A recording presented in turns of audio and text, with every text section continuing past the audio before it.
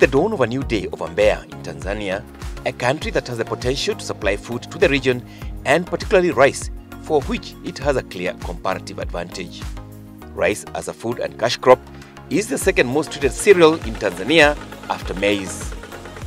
It is grown in many parts of the country, but mostly in southwestern region where farmers grow the crop by irrigation and rain-fed production. Mbeya rice lands account for most of the national rice output. Most of the rice produced here is high-quality salo rice variety. A significant proportion of the lower-yielding but more aromatic rice, mwenda mbio, is also grown here. Tuna mpango wa kutafuta masoko nje kwa sababu mashine ya kumenyea tunayo. Godown la kuhifadhia tunalo. Kwa hiyo issue hapo ni kutafuta, tuna mpango wa kutafuta masoko nje ili tuweze kuuza mchele badala ya mpunga. Tukipata soko Kenya, tukipata soko Uganda, tukipata soko Malawi, madam liwe soko tu lenye tija. Naishukuru serikali kwa sababu kwanza imetujengea miundombinu. Tuna mifereji sisi hapa. Kwa maana hiyo tunaweza kulima wakati wote. Naweza kulima wakati wa kiangazi, naweza kulima pia wakati wa masika. Na hili bonde letu linakubali muda wote kufanya kilimo hiki cha mahindi. The prospect for export of rice to the East African Community member countries, which now includes the Democratic Republic of the Congo, is immense. Kenya alone is a huge market. With an annual demand for almost 1 million metric tons against local production of only 180,000 metric tons, the shortfall is met by shipped imports from faraway Thailand, Pakistan, India, and Myanmar. A sizable 37,000 metric tons are hauled in by road from neighboring Tanzania. A review of the rice subsector by Equity Bank revealed that financial support of the whole rice value chain would not only increase production, but also increase stakeholders' income to ultimately transform lives and livelihoods.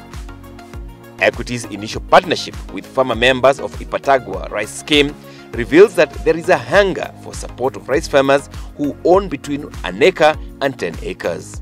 While financial support is necessary, entrepreneurship training is critical to ensure farmers practice farming as a business. Sasa wewe kujua kwamba kule kuna soko, unahitaji mtu wa pili kukupa jicho, si ndio? Sasa ndio maana hiki kitu tumekuja sasa. Kuhakikisha kwamba tunaunganisha wakulima wetu, wazalishaji na masoko ambayo yako nje ya Tanzania. Kwa maana kama kuna watu wako Kongo, wako Rwanda, wako Kenya, basi wapate kujua kwamba sasa hizi tuna mchele ambao tunategemea wapi? Isenyera. Mimi na familia yangu tunalima eka 7 za mpunga. Equity inawahisha mkopo kuletu. Kwanza haina usumbufu wowote. Sisi wakina mama tukikopa hiyo mikopo itatufaidisha sana kwenye kilimo, hasa hata kwenye pembejeo. Sisi wakina mama tukipata pembejeo nasi tutakuwa juu zaidi. Tangia mwaka jana 2021 nimeweza kuingia kuomba mkopo katika benki ya Equity. Kweli niweza kuomba milioni 5 na benki ilinipa kwa muda mwafaka. Nilikuwa ninalima ekari 3 lakini kwa 2001-2002 nimeweza kulima ekari 12 na nilivuna gunia 187. Ipatagwa scheme is but one of the 5 rice schemes that are over 1,500 acres each, with Mbuyuni at double that acreage. In all these schemes, rice is grown by irrigation from waters drawn from Kimani River, a tributary of Rufiji River downstream. During Nane celebrations held in Mbeya, Tanzania President Samia Suluhu Hassan re-emphasized the importance of rice production at an event where farmers received delivery of power tillers from Equity. Mheshimiwa Rais, tumetumia kama wakulima wa kikundi cha Ubaso kutoka wilaya Mbalali. Tumeanza kunufaika mwaka wa jana 2021-2022. Tumepewa power tiller 35 kutoka Equity na trekta moja aina ya Mahindra. Zimetusaidia kutoka kwenye kipato cha gunia 15 mpaka kufika gunia 40 kwa heka moja. Katika mwaka 2021, sekta hizi za kilimo zilichangia 26% kwenye pato la taifa. zikatoa ajira kwa wananchi wastani wa asilimia 65.6 na kuchangia asilimia 65 ya upatikanaji wa malighafi ya viwanda. Pia zilichangia kiwango cha utoshelevu wa chakula kinachozalishwa hapa nchini kwa zaidi ya 100% na kuzalisha ziada kwa ajili ya soko la nje. Hata takwimu kutoka Benki Kuu ya Tanzania zinaonyesha kwamba katika mwaka 2021 bidhaa ya mchele pekee imeingizia taifa jumla ya shilingi bilioni 476.8 ikilinganishwa na shilingi bilioni 176.5 kwa mwaka 2020. By far, the most challenging aspect of the rice value chain is marketing. A director of Ruhie Rice Milling and Warehousing Service Company, Raphael Mbaise, has 55,000 bags of paddy in his stores. The farmer, Camilla, started with 1.5 acres of land under rice, but today he produces rice on 200 acres. With 20 tons milling capacity per day, Mbaise could clear his warehouses by milling the paddy, but instead he staggers the milling because of a constricted market outlets. Mbaise's views have advised Equity's determination to partner with stakeholders on the rice value chain to provide project finance for warehouse construction and payment solutions for wholesale and retail traders. Our rice is sold in various regions, say Dar es Salaam, Zanzibar, Tunduma, and Mwanza. But all these points, they are related to outside the country. So those who are taking our rice to Tunduma, they are looking at the Congo market. And those who are going to Mwanza, actually, they are going to Kenya direct.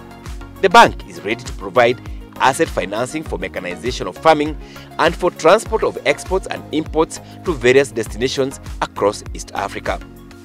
So we as Equity Bank, we have committed that we'll link our farmers to those markets because they appreciate that buyers from Congo DRC, buyers from Rwanda, Kenya, they offer them a reliable market and good price for their produce. Rice is not the only crop grown in the region. Maize, the most traded cereal in the country, is also grown here alongside wheat, beans, peas, and soya. Indeed, not far from the rice fields of Ipatagwa is the maize growing farmlands near Ilaji in Uswahilini. Maize is grown by irrigation and from rain in season. Nimejipanga Equity ikinipatia mtaji niweze kulima zaidi hata ya eka 5. Natarajia kuuza soko la Inyala. Natarajia kuwauzia watu wa aina mbalimbali, kwa mfano Kenya, Malawi wanakuja kuchukua zao letu la mahindi. Kweli kuna changamoto kubwa ambazo huwa zinatukabili sisi kama wakulima wa kilimo cha mahindi. Changamoto ya kwanza ambayo ndio kubwa ni ukosefu wa mtaji. Kwa sababu tunashindwa kuzalisha mazao mengi kwa sababu hatuna mtaji ambao utatuwezesha kuweza kununua pembejeo za kilimo kwa wakati, hususan katika upande wa madawa na upande wa mbolea. Alikadhalika hata mbegu bora ambazo tunaamini kabisa Equity Benki wao wakiweza kutuwezesha, tunaamini tunaweza tukatatua hizo changamoto kwa wakati. With a 200 million people market in the region across the middle of Africa, trade in agriculture will grow, supported by Equity's Africa Recovery and Resilience Plan. The strategy we have adopted is the African Recovery and Resilience Plan. We have leveraged on the East African Community Common Market and leveraged on the African Continental Free Trade Area. It's a regional plan, it's a continental plan, because we have realized the only thing that can support us to succeed is the market. The larger the market, the better. Agriculture industry players in Tanzania and across the East African Community member states are encouraged to tap on the 700 billion Kenya shillings plan to feed the region.